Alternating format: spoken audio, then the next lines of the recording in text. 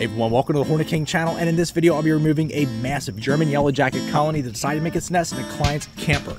And this nest was absolutely massive and had thousands of yellow jackets flying around inside. And bring it home and feed it to my animals, my 2 emus, my Rhea, and my chickens. Here's the video, guys. Check it out. I'm the Hornet King, and I removed some incredible and insane wasp nests.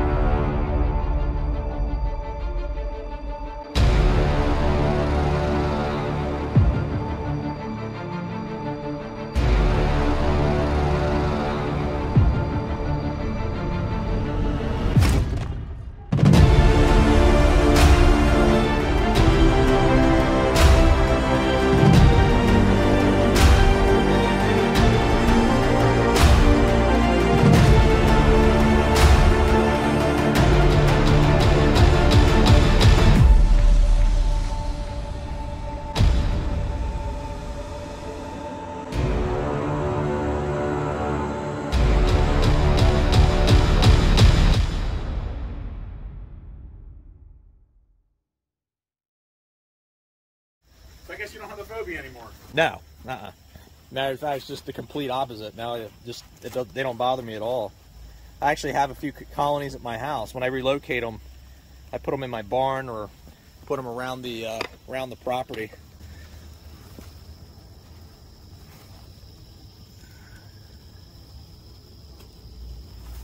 Now I see. Oh yeah, that's how they're getting in.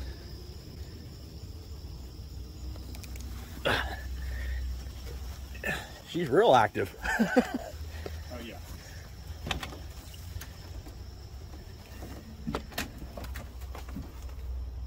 Alright. Does this drawer come out too, or is that a faux drawer? Come out, but I would have a feeling that it has beads attached to it. Yeah, right. That's what I'm hoping. Yeah, it will come out. I think it comes out all the way, and then you have access to that total open cavity. Okay. We didn't try it. Yeah, sure, I got you. Man, that's a really good sized nest. Is it? Oh yeah. All right. Oh yeah, they're everywhere. Really? Yeah. Just sitting around at the screens mainly. Quite a few dead ones over there, the edge.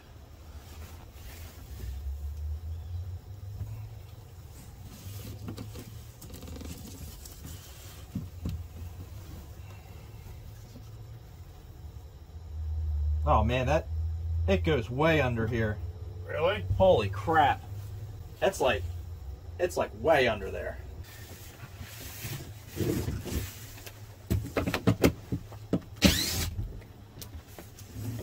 They're mainly gonna be peeved off at me. Once they get into this space, they'll be confused. They're not familiar with the space. That's why they're getting stuck at that screen over there. Let's see if I can pop this up. Should just. There's a lot of. Feels like there's some nest holding it down. Oh goodness, that's amazing.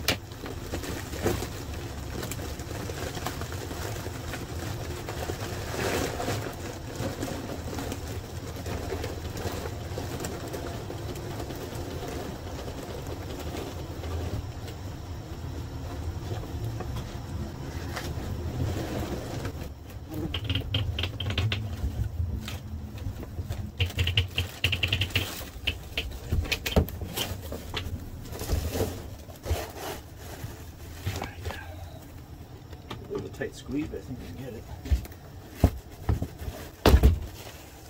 Look at that.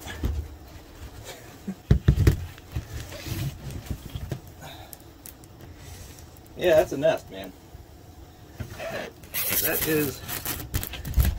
Should I show that in the video too? Anybody can see that.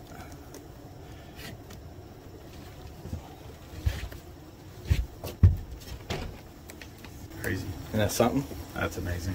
So that's all comb right there, and then this is just all, obviously all envelope. This whole thing is just covered in envelope. All right, we'll get vacuuming. So as I mentioned at the beginning of this video, this is German yellow jacket, and the suborder is Vespula germanica-anthic, which is the least aggressive yellow jacket species that I deal with here in PA. So this is typically a cavity nest building yellow jacket species, which means that they build in structures like sheds, houses, wall cavities, attics, etc. But they do sometimes nest in the ground too in other locations. I've only removed about 2 colonies that were actually in the ground. The rest of them have always been cavity nest building yellow jacket species. So this particular colony was founded by a queen who was able to find her way into this cavity through a little hole in the floorboard of this camper. She started her colony by attaching her nest to the bottom of this seat. Doesn't look like I'm catching anything, but I can feel them going in there like pennies. Really? Yeah. So I get a lot in the comments that people say that my vacuum is really weak and I'm not really getting any when I'm vacuuming them up, but I'm actually vacuuming up quite a bit, and I can feel them going into the nozzle like as if I'm vacuuming up pennies, which is the best way I can describe it. So even though it may not look like I'm getting a lot, I am getting a ton every second that I'm vacuuming. We think that is made of a roll of paper towels. Yeah. I think that's what they did. Because there was a full roll of paper towels in there, and we can't find it. Yeah, well, they make this out of wood. Oh, do they? Yeah, so they would chew on like a fence post or something. Oh, okay. Yeah. That's not to say they didn't chew away your paper towels to make the nest bigger. So there's a misconception that yellow jackets will build their nests out of actual paper to use as a material to build the nest, but that's not true. They will chew on wood, like fence posts and things, to make the envelope. That's impressive. Yeah. So this is the main part of the nest here. This is just stuff that they added on as envelope. As I've mentioned many times in other yellow jacket removal videos, is that there's 2 parts to the structure of a nest. There's the comb and then there's the envelope. Both are made of virtually the same material. The comb is a solid structure that the queen lays her eggs in, and the envelope is just paper that encases the comb. A lot of these seem to be pretty young. Young? Yeah, they're not very big. Oh, yeah, that's just the size of them. Oh, okay. Yeah. You'll see bigger ones, they're the queens. But I haven't seen any queens yet, all I've seen are adults. So I get a lot in the comments, and even my clients will assume that yellow jackets, when they hatch from a nest, that they actually start out as small, young yellow jackets, and then they grow up to adult yellow jackets outside the comb. But that's actually not true. Yellow jackets develop inside the comb as a pupating adult, and when they hatch, they're at their full adult size. They don't get bigger. The queen is the only one that actually will get larger. Her abdomen will become engorged from laying eggs, but they're not actually developing into larger yellow jackets outside the comb.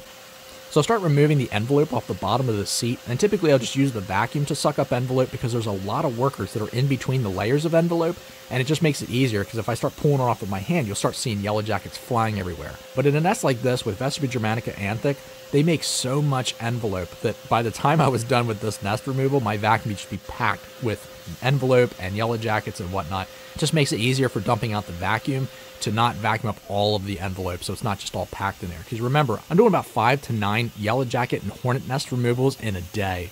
So if I fill up that vacuum in the first removal with a bunch of envelope, I'm not going to have any room to do any other nest removals.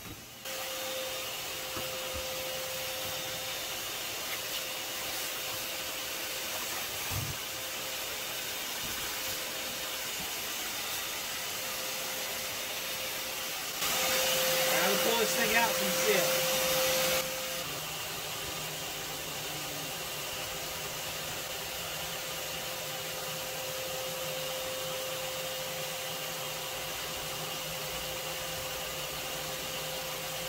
There you go.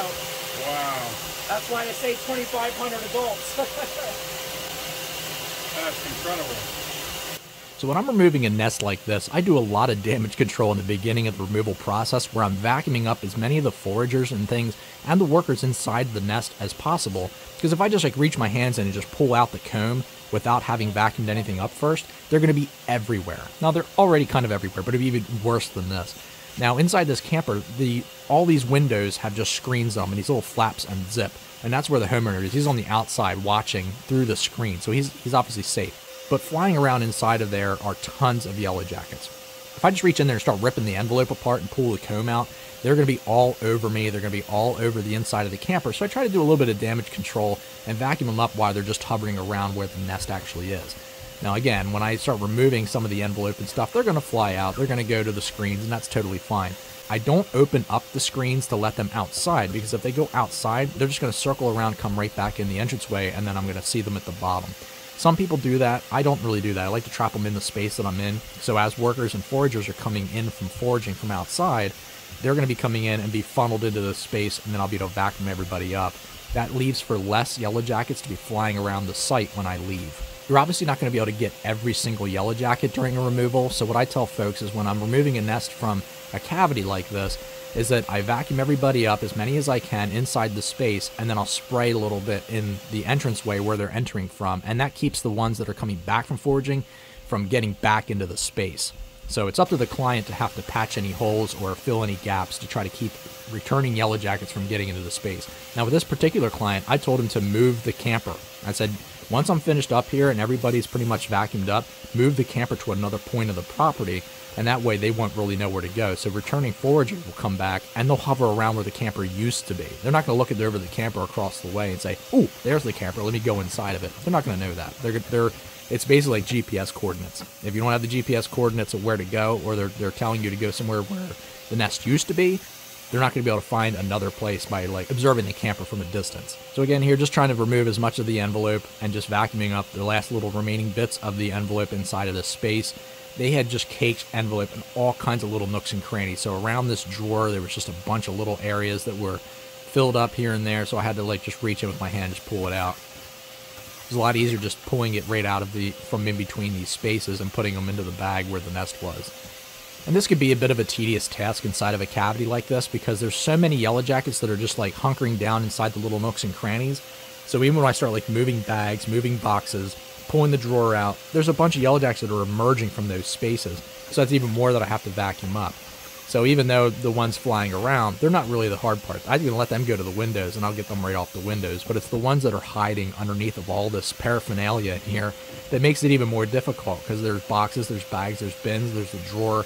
So I have to go through all of that stuff to make sure that I get all the yellow jackets out of the space that were in there when I started. So I tell the client here that there's about 2,500 yellow jackets in this colony, and I know now that that's a very, very conservative guesstimate as to how many were in this colony. Since my 2 videos ago, I counted how many yellow jackets were in my vacuum, and it came out to about 5,000. So now I know better that there's only 2,500 yellow jackets in a colony like this. Vespula germanica makes the largest colony structures that I deal with here in PA. So if it's a German yellow jacket colony and it's this active, it's probably over 5,000 yellow jackets. And again, that's conservative.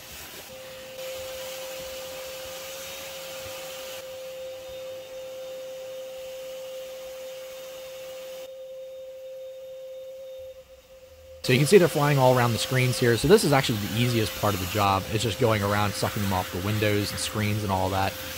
What gets to be a little bit tedious here is that ones are flying around in the space. They haven't gone to the windows yet. So even though you vacuum them all off the screen, you'll turn around, go to another screen, and then you turn back around again, back to the original spot, and there's a bunch more caked all over the screen. It's like, oh my gosh, where were you guys hiding? You know? So it takes a bit of time to just sit here and just vacuum them all up. The ones that are all dead here on this little cover flap, those are ones that were already in the space before I arrived. So they'd probably been there for the last couple days. They got out of the space where the nest was, and then they flew to the screen, flew to that flap, and they just died, and then they landed on it and laid there. So the ones that were just laying there dead, I even try to clean them up, even though I'm not the one who released them into the space. So once I'm all finished up, I just try to screw back on this seat cover, put the cushion back on, and then just check around again as a final pass through to make sure that I got all the yellow jackets that were flying around inside the camper. And everything looks good.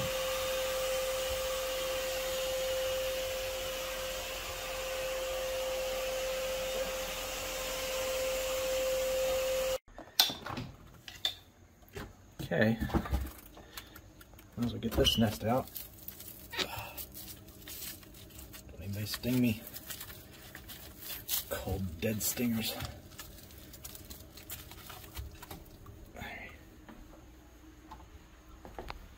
Put it in this box.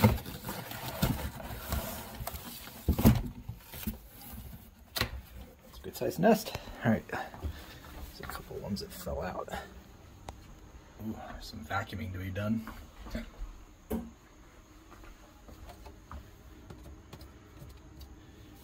Maybe someone has a little vacuum that can suck some of these up. I thought you got your fill. Aren't you full? Psst, psst, psst. Oh, you want more? You want more? Okay. There you go.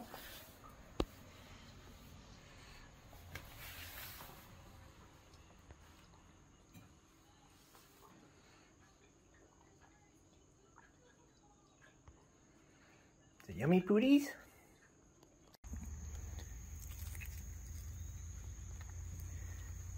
Put these in the box. Somebody's getting ready to fly, which is fine because they're just going to go somewhere else. But some of them landed on me. A lot of them are males. In the box. All right, ready, birdies?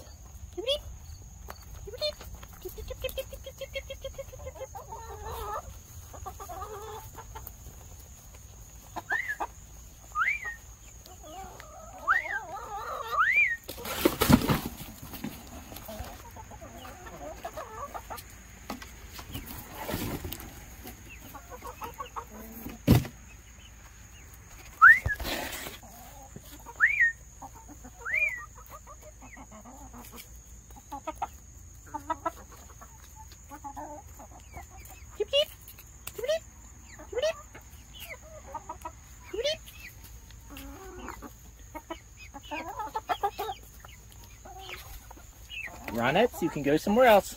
More nests over here.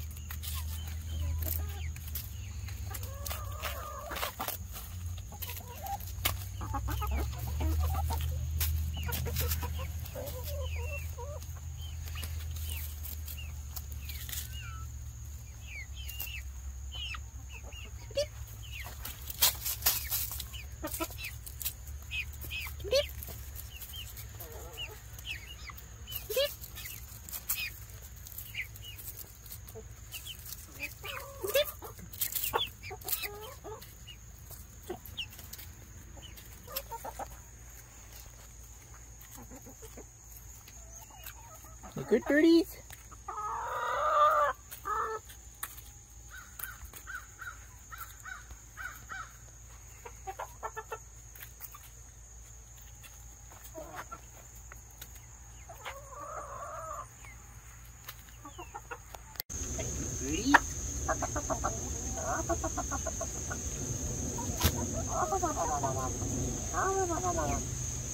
That's all I got, Rudy. That's all I got.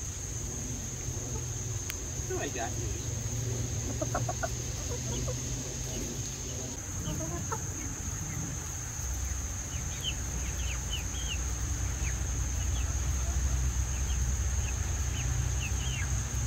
Oh, little red Rudy.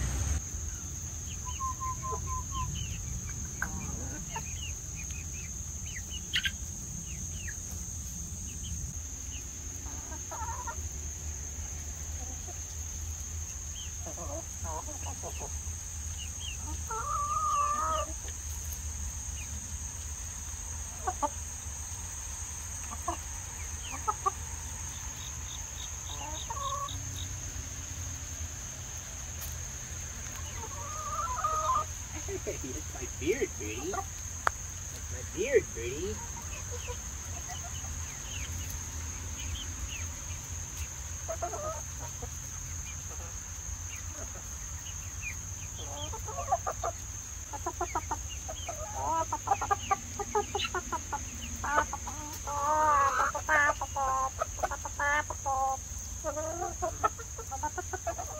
You're both very fat birdies. Very, very fat birdies. Very fat birdies. Why are you such a fat birdie? What is it you're eating that the other ones aren't eating? It makes you so fat. Huh? What is it, birdie? What is it, birdie? Huh? What is it, birdie?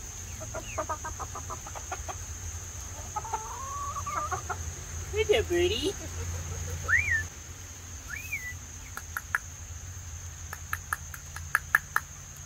Enjoy your nest, birdies. Ugh. Oh, there's the queen. Who's gonna eat the queen? Here's the queen, everyone. Let's target for Rhea the Rhea. Rhea the Rhea. You gonna eat the queen, birdie? No, you're not gonna eat the queen? Okay. I bet one of the little red birdies will. Oop, oop. One of the red birdies ate her, or is eating her. Eat her, birdie.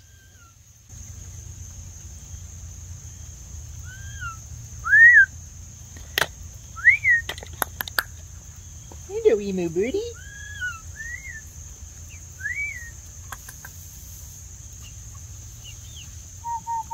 Makes the adult yellow jackets. He's catching them. So is she. She's getting a lot of the adults.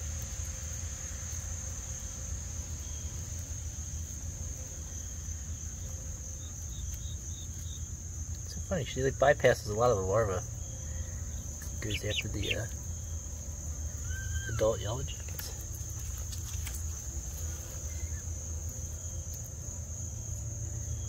Eat 'em up, birdie.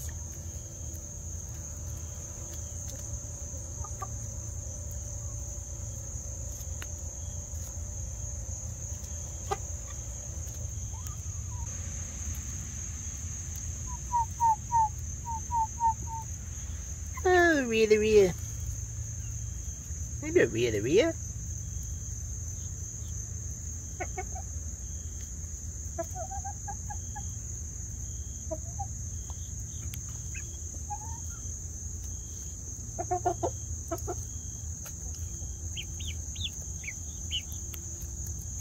Don't be afraid of her. Step 2 feet away from her, she can't catch it for 2 years.